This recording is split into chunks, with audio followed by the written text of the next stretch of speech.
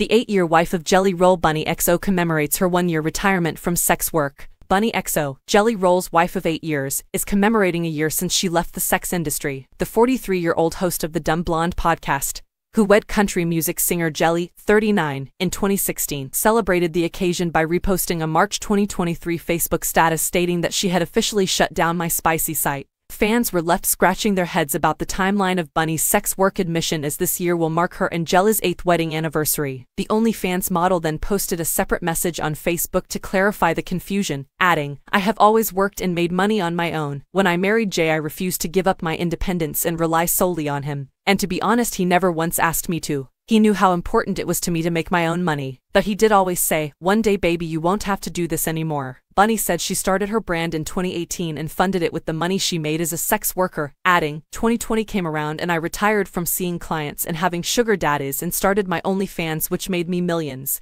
Jelly has previously said he met Bunny, who is a stepmom to his 2 children from 2 different relationships, when he was living out of a van and doing shows for $100.